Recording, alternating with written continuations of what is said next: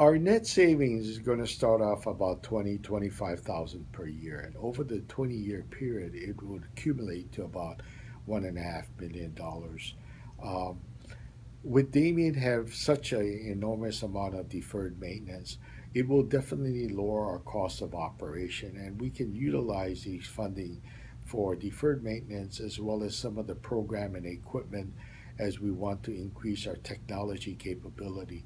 So all of these things will be good for us, and it's good for the environment. And we're very sensitive of the need to conserve electricity, and this will certainly help us as we add more buildings and as we add more air conditioning and more drain on electricity.